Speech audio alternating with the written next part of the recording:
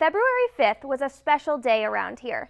Not only was the women's basketball team set to host Lehigh in a rematch of last year's Patriot League championship game, it was also a time to salute some of the behind-the-scenes people who have made AU athletics such a success in recent years.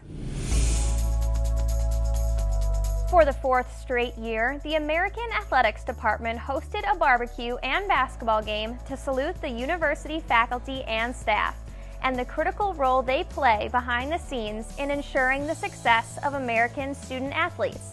250 faculty and staff members, along with their families, joined the pregame meal on the mezzanine level at Bender Arena and heard a pregame pep talk from head coach Matt Corkery.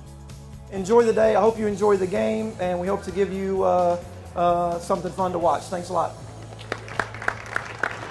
The barbecue warmed up the crowd for one of the season's biggest games in women's basketball.